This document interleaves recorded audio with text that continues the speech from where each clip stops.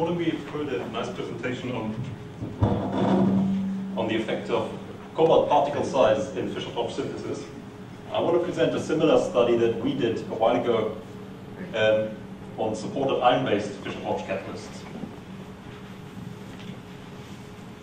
The background, of course, being that in order to obtain a high activity, we want to provide a high metal surface area. And this you can achieve, of course, by using small crystallites. However, it has been reported, and we've seen this morning a couple of times, that small cobalt crystallites, namely smaller than 4 to 6 nanometers, are inactive during Fischer-Tropsch synthesis. And there are a couple of reasons that have been put forward, or explanations, such as oxidation, formation of irreducible compounds with oxidic support material, even the presence of oxidic phases in the vicinity of metal, and decoration of support moieties have been mentioned as reasons.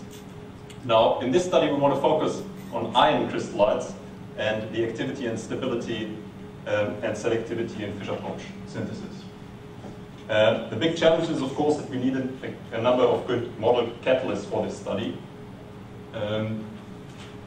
With narrow crystallite distributions. Plus, we want to be able to control the crystallite size. So we want to be able to tune the average crystallite size, and at the end of the day have a large range of model catalysts with different average crystallite sizes. Now, we made use of water in oil microemulsion system. Water in oil microemulsion is a thermodynamically stable isotropic dispersion of aqueous phase in a continuous oil phase. So we're dealing with small water droplets. This is the aqueous phase, surrounded by a surfactant phase in an oil phase continuum. Where are we in the ternary plot? We're sitting in this corner here, in the oil-rich corner. This is where reverse micelles are present. We have water. In our case, oil is, we use N-hexane throughout our study, and a non-ionic surfactant, pentaethylene glycol dodecyl ether. Now, it is known that just by changing the composition of these three components, we can dial the size of the reverse micelle. And we intend to make use of this reverse micelle as a reaction vessel where we are manufacturing our nanoparticles. How do we do that? We prepare a number of microemulsions with different compositions, and we prepare them in duplicate, one of which contains iron nitrate in the aqueous solution, and the other one contains a precipitate, namely ammonium carbonate in the aqueous solution.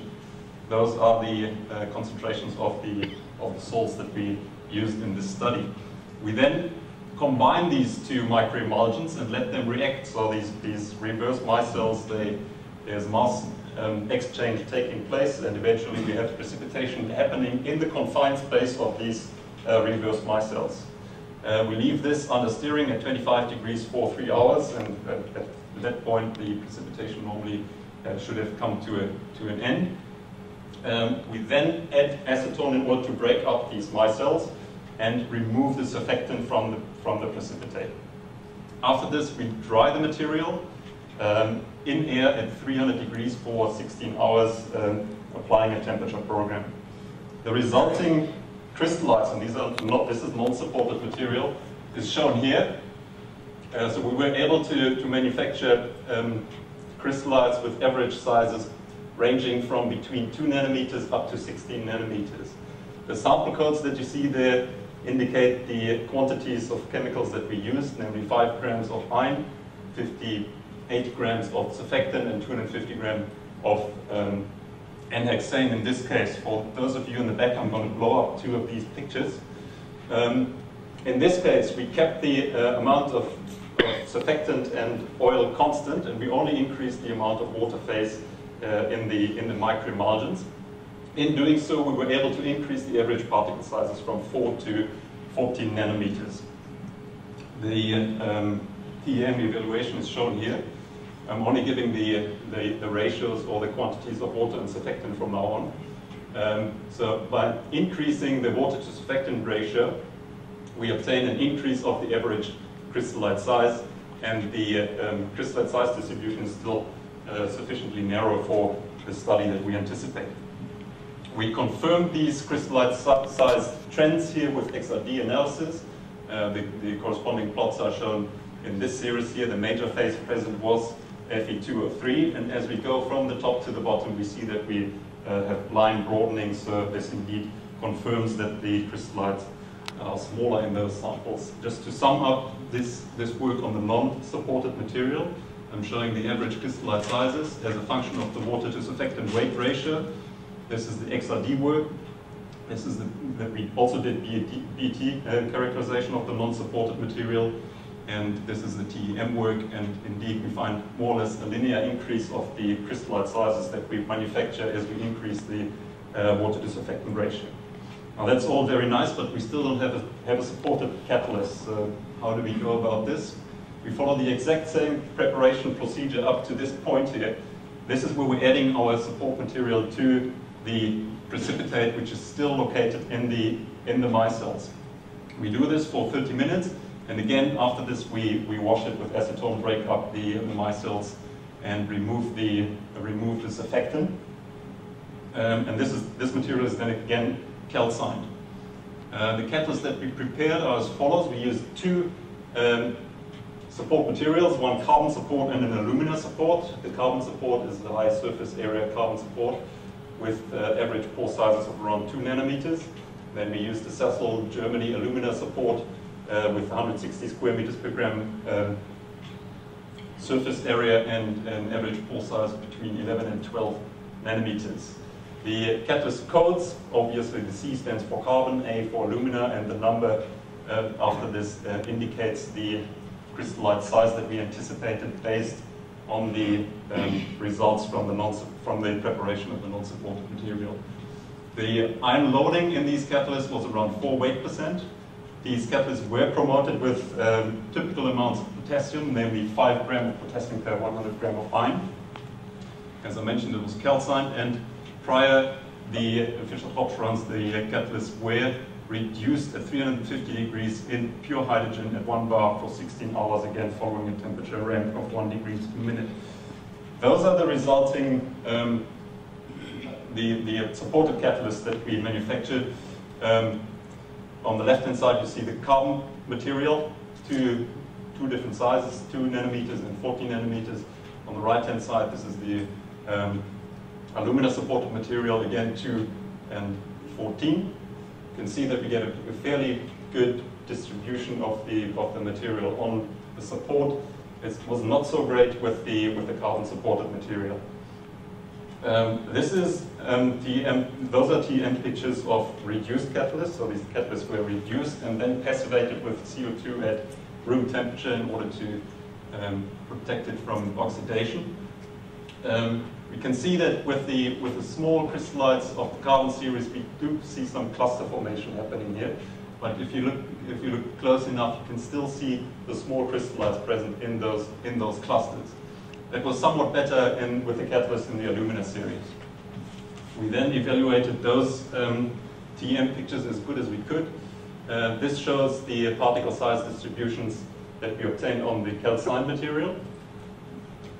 And this is the particle size distributions that we obtained after reduction. So the crystallite size or the reductive pretreatment has not changed the crystallite size much. So apparently we have not obtained much sintering here, which is good news. The same trends we saw with the alumina series. We have catalysts with crystallite sizes between 3 up to 90 nanometers. Before and after reduction is very similar. In order to confirm this, we did some XRD analysis on the reduced and passivated catalysts, and this is shown here for the carbon series. One major peak, which corresponds to alpha ion, and as we go from the top to the bottom, we do indeed see line broadening, which corresponds to smaller crystallites presence in those samples down here. The same thing applies for the alumina supported material. Again, we find line broadening and the confirmation of the crystallite size trends that we obtained in the TEM work. Now then, we went back to the lab and put these catalysts to the test. In the carbon series, we used 0.5 gram of that catalyst material. In the alumina series, 0.2 gram of catalyst. This particle sizes that we used were between 100 and 150 micrometers. And we did dilute the material with silicon carbide. As mentioned prior, the reaction, the catalyst was reduced in pure hydrogen at 350 degrees for 16 hours. The reaction conditions, 270 degrees, 30 bar, and a 2:1 hydrogen to carbon monoxide ratio. Some activity results. What I'm showing here is the total CO conversion as a function of time online on the logarithmic scale. On the left-hand side, the carbon-supported material, and this is the alumina-supported catalyst. The the conversion levels in this case here were between 40 and 60 or 70%, and the general trend seems to be a deactivation of the material, though there are some exceptions to this. Now, in the alumina series, remember the space velocity was somewhat higher, actually a factor 2.5, and as a consequence of this, we're getting a lower conversion. The general trend, again, being a slight deactivation over time. Now, in this plot, I'm showing the formation of Fischer-Tropsch product normalized for the metal surface area that we have present in the reactor after reduction. And this was determined from the crystallite size distribution of the reduced material from TEM work, and it also includes the degree of reduction that we determined in a separate experiment. Now, if we normalize it this way, we would not expect or this would correspond to a turnover frequency, this number. However, what we find here is that from a certain threshold value on, we find a more or less constant activity with both of these catalysts. Whereas if you go below this threshold value, which seems to be somewhere between 7 to 8 nanometers, we find a decrease of this specific activity. So this confirms very nicely the trend that Professor Kreiner-Young has presented this morning on cobalt-based catalysts. Now, this was 60 minutes time on stream data, and the same applies throughout the run. So we can do that after 10 minutes, and this is now the 77,000 minute data, which is about 5 days time online. You find the exact same trends here. Now, we do not have an explanation for this. What we propose is an analogy to what has been proposed in cobalt-based catalysis, is that small crystallites of the active phase, namely iron carbides and iron, might transform into what is believed to be non-active, namely magnetite. Alternatively, we think it is safe to believe that a Fischer-Tropsch site is not one atom only. We might deal with certain ensembles of particles or atoms which are needed in order to get Fischer-Tropsch growth going. Now, they might have a certain size, and if we are just let's consider them to be of this size as depicted here. You would find a certain number on a large of these ensembles on the large crystallites. If you go to smaller crystallites, the density of these ensembles would decrease, of course. Eventually, you get to a crystallite size which is so small that there wouldn't even be one of these ensembles left, and this crystallite would therefore be completely inactive. It's just our thoughts on that. Let's have a look on the selectivity there. All the selectivity data that I'm showing from now on were collected at 60 minutes time on stream. First of all, methane. Methane is, of course, the simplest product of Fischer-Tropsch synthesis. There's no chain growth involved, and for methane production, what has even been proposed that there are sites different from that of chain growth for methane selectivity. If you look at the methane selectivity as a function of the crystallite size, we find a decrease with increasing crystallite size in both these series. Correspondingly, we find an increase of the chain growth probability, and I'm showing the chain growth probability which was derived from the slopes in the Anderson-Schultz-Flory distributions in the carbon number range C3 to C7. These chain growth probabilities increase with increase of the crystallite size. Now again, it might be the case that chain growth is certainly more demanding than the formation of methane only. And it is possibly more likely that we have a larger density of chain growth sites on large crystallites as opposed to the fairly simple methane formation sites. Now,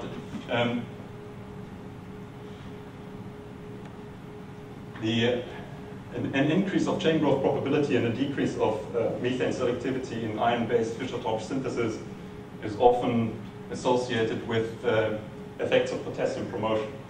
What we did in our study, we kept the amount of potassium promotion on our catalyst constant. Now, in doing so, with an increase of the crystallite size, we effectively increasing the potassium to metal surface area. Therefore, what we're seeing here might in fact also be due to effects of increasing potassium promotion. Potassium is also known to increase olefin formation in iron-based Fischer-Tropsch synthesis. Now, olefins are the main primary products of Fischer-Tropsch synthesis. They can reabsorb and be hydrogenated to form paraffins or to initiate further chain growth. Now, in order to express the extent of this secondary reaction, we normally plot the molar contents of olefins in the linear fraction of the corresponding hydrocarbons as a function of carbon number. We did this for the carbon series and the alumina series. And with the carbon series, we find fairly low olefin contents, indicative for a fairly large extent of secondary reactions happening on these catalysts. Whereas with the alumina, you find olefin contents which are more typical to potassium-promoted iron catalysts. We do not see a clear size trend or a crystallite size trend in those two series. There's another secondary reaction which olefins do undergo, and this is olefin isomerization. Alpha olefins can reabsorb and form olefins with internal double bonds. Now, in order to express the extent of this reaction, we normally plot the alpha olefin contents in the fraction of the linear olefins as a function of carbon number. In the absence of any olefin isomerization, you would get 100% alpha olefins. Now, this is not what we're seeing with the alumina series. We find fairly high alpha olefin contents, which is to be expected in potassium-promoted iron catalysts. However, with the carbon-promoted catalyst, these values are catastrophically low. Really, this is indicative for iron catalysts where there's basically no potassium present. We therefore believe that the alumina series is to some extent hampered, or the evaluation of the data in the alumina series is to some extent hampered by the fact that we effectively increase the potassium to metal surface area, whereas in the carbon series, the trends that we see might be a true reflection of the crystalline size and not due to effects of potassium promotion. Oxygenates. It's also known that oxygenates, or that potassium promotes the formation of oxygenates. And we do seem to see that in the alumina series. Whereas in the carbon series, where we again now think that the potassium promotion does not play a role, and what we see here is a true reflection of the effects of crystallite size, we see an increase of the formation of oxygenates as we go to small crystallites. Now, there are at least two mechanisms that have been put forward for to explain the formation of oxygenates, one of which entails the insertion of CO into an alkyl group in order to form this oxygen-containing intermediate, which after desorption would form an alcohol and an aldehyde. Now, we propose that it is possible, or these reactions of CO insertions are known to preferably occur on sites with low coordination, which should be present in larger quantities at higher concentrations in the small crystallites on the edges and the corners. Another reaction that we investigated was the chain branching in the alumina series, and again, potassium is known to force back chain branching, getting less branched products with potassium promotion, and this, we again seem to see this in the alumina series. Whereas with the carbon series, where we think there is no hampering effect here, and this shows us the effect of crystallite size, we find almost no trend of the iso to N ratio in the C5 fraction.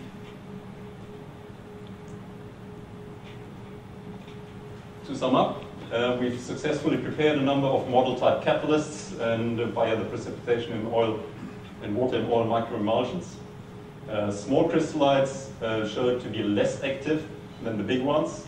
And we think, or we propose, it might be due to oxidation of small crystallites or lower density of Fischer-Tropsch ensembles in those small crystallites.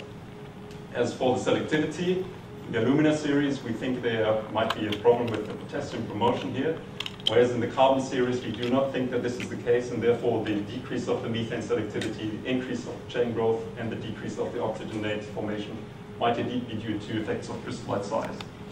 I would like to thank the University of Cape Town, the NRF and TRIP, and you for your attention.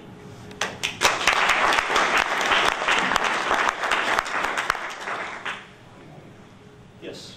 In the XRD of the ion-reduced particle on the carbon, there seems to be a peak to the left. And could you comment what that could be? With magnetite. That is There's a Fe2, Fe3 or 4. There's a magnetite. So why was that not reduced? It's not the degree of reduction in these samples is not 100%. It's between 70 and 80%. So it's not surprising that some magnetite is showing up in some of those samples. Yes? For iron catalyst, it's a little bit different. The developed iron Fischer-Tropsch catalyst has to go through the phase change. You have the combination of iron different in the starting area of the particle size. Do you think it's going to cause a difference in the spent catalyst? And wondering if you look at the spent catalyst development. We're still looking into characterizing the spent catalyst. We don't have the results yet.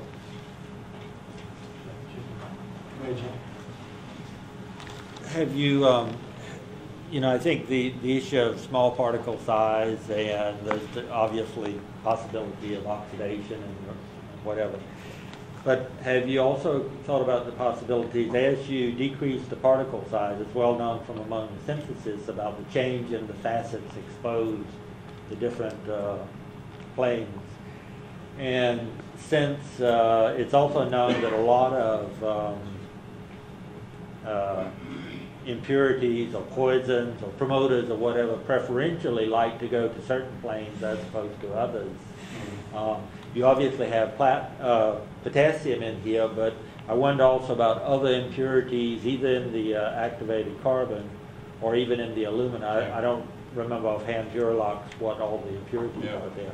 But I mean, have you thought about trying to explain some of what's going on by particle size effects on either the acceptance or non-acceptance of promoters? Well, you did a little bit of that, but on the impurities. We have not thought about this much yet, but what strikes me is that the behavior of the crystallites of different sizes is very similar on both materials, and so far I do not believe that impurities or anything like this will play a big role. Yeah. About 1990, Rameswaran and I published a paper where Rameswaran had studied iron on alumina catalysts that had been prepared with decomposition of carbonyls on highly dehydroxylated support so that the OH concentration was low. And in that case, we were able to see no change in activity up to about, I think 30–40% dispersion, 35–40%. Yeah. And we concluded that, like cobalt and nickel and ruthenium, been shown to have no crystallite size effect, or at least they're not structure-sensitive reactions. We concluded that it was just that when we did get it, and when we didn't properly dehydroxylate the support, then we would get a loss of activity, and we concluded that was due to metal support interactions, or metal oxide support interactions, which are very strong.